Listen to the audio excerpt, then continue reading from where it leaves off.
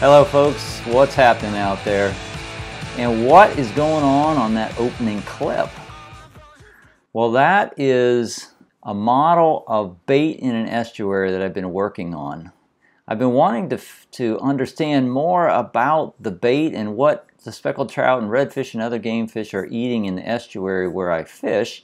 And I gathered a bunch of information doing research, but it was really confusing to try to keep all of that straight. So I made a graphical model for my own use to show what the bait is doing at various times of the year. You know, what's in, what's not, what's out. So I'm going to show you what I have so far. But before I get into that, I'm going to make a few comments about the model and how it was created. I tried to include all the marine creatures which are likely to be consumed by speckled trout specifically. But I'm sure I've missed some. If you see some creatures that are missing, please let me know in the comment section of this video. And that goes for all other comments on the model as well. The model is based on bait movement within the estuary related to spawning activities. So for the most part, it shows the movement of adults and not the juveniles as well. When the model shows icons in any one place, it doesn't mean that the underlying data was so precise that I could input geographic coordinates. At this point, it's based on general information about where the specific bait is likely to be at a particular time of the year. Think of it as having three variables. They're on the inside, they're on the outside, or they're in a transition period. I found more sources of information for the east side of the Mississippi River, so I focused there. However, I expect the west side to be similar for a specific bait species. Okay, now that you know how the model was created, let's look at the model and see what it shows. I'll start with the brown and the white shrimp. As you know, these species are spawned in the high salinity water on the outside and work their way back into the estuaries and the marshes to mature. Once mature, they migrate to the outside and they don't return to the marshes as adults. And yes, I know that the spawn shrimp go through 4 larva stages before they become juveniles. So I didn't show that in the model. It just wasn't necessary for my analysis. Brown shrimp juveniles come into the marsh in fall and winter, and they have a growth spurt from late winter and through the spring. During this time, they will move into the bays and lakes where they attract trout and other game fish. The trout will also feed on them as they migrate out of the estuary in late spring and early summer.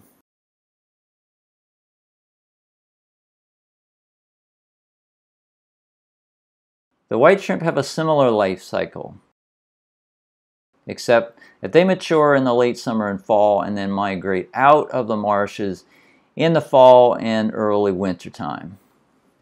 Two things pop out at me when I look at the model.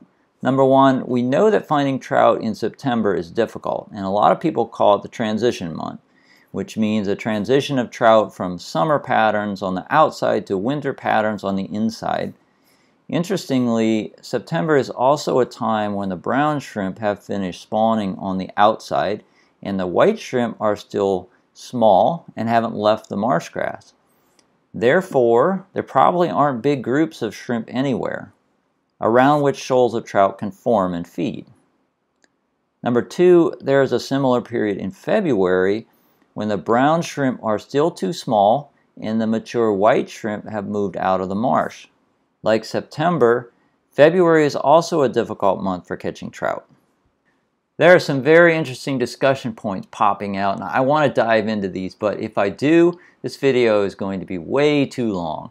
So I'll make a second video where I can discuss what I see the model saying and maybe conclusions that I believe are happening, and also refinements that I have gotten with any new information. I have grouped the fin fish in this presentation just for efficiency of presenting it. They're not grouped by biological grouping, so don't hit me up hard on that. In this first group, I've included some pelagic species of fish, or more specifically, epipelagic species. These include the round scad or the cigar minnow, scaled sardine or pilchard, Spanish sardine, dusty anchovy or rain minnow.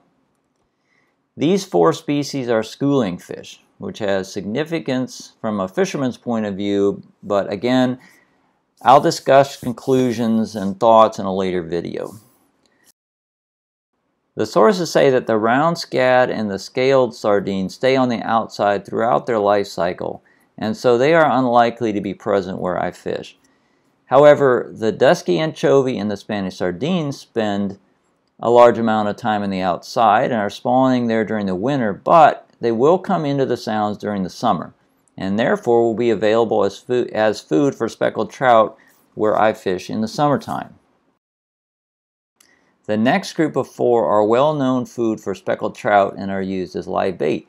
These 4 species also spawn in the outside, but all spend a significant part of the year on the inside. They are the menhaden or pogies, Atlantic croaker, bay anchovy or glass minnow, and striped mullet. The breeding stock of all these species will migrate to the outside during the winter in order to breed, and will come back to the inside in the summer. The larvae spawned offshore will move into the estuary, and the juveniles will mature in the marsh. The larger juveniles and the youngest members of the breeding stock are the right size for legal-sized trout to feed on. But trophy trout and bull redfish will also feed readily even on the largest adults of this group, such as fully matured mullet and croakers. The next 3 species are the Norfolk spot, the pinfish, and the mahara. These fish don't have much in common except that they migrate outside in the winter to spawn and are listed as prey for speckled trout. Like most estuary fish, the juveniles spend their life in the marsh. The pinfish is quite common in our Murgo channel, and I have seen a spot caught in a cast net along the Murgo. The mahara is listed as prey for speckled trout and lives in estuary waters, but I couldn't verify if they are present in the Mississippi River estuary. The next 3 fish live on the inside and don't migrate to breed. They are the killifish, or kakaho minnow or mud minnow, the sheepshead minnow or potbelly minnow or storm minnow, and the sailfin molly. The killifish and the sheepshead minnow are well known as winter prey for speckled trout. The killifish is probably the most sold live minnow in southeast Louisiana. The sailfin molly is not a fish I have personally seen, but they are well documented as living along the shores of Lake Pontchartrain and as being prey for speckled trout. The next group are fish species that are on the inside during the wintertime, and they're also the right size to be good food for speckled trout. They are some of the only schooling bait fish still remaining in the marsh in the winter, when many of the other bait fish species have migrated outside to spawn. They are the skipjack shad, the threadfin shad, and the inland silverside. I've talked to a live bait shrimper who confirms that both shad species are present in the Bayou Bienvenue area, and research sources place the inland silverside as being plentiful in the Lake Pontchartrain Basin. The last 2 species I've thrown in here because they've been reported as being found in the stomachs of speckled trout, even though I wouldn't necessarily think of them as bait fish or ideal food for trout. They are the needlefish and the ladyfish. They are reported as both spending a lot of time on the inside, but I think they are more common in the summertime. Before I wrap this up, one of my original intentions for getting into this study was to figure out what food was available for the trout in the wintertime on the inside, just so that I can understand the winter speckled trout fishing better and understand why the trout are plentiful and then they seem to disappear, or they stop biting, or really what's going on with the trout. So I made the model, and I'm going to run it with just the species of fish or bait that are present inside during the wintertime, and these are the results. You can see that many of the species clear out, but there are still some remaining. There are also juveniles of many species in the marsh during the winter, and these could also be food for the trout. So if all this food is available in the winter on the inside, why is the wintertime trout fishing so much less productive than it is in the fall and the spring?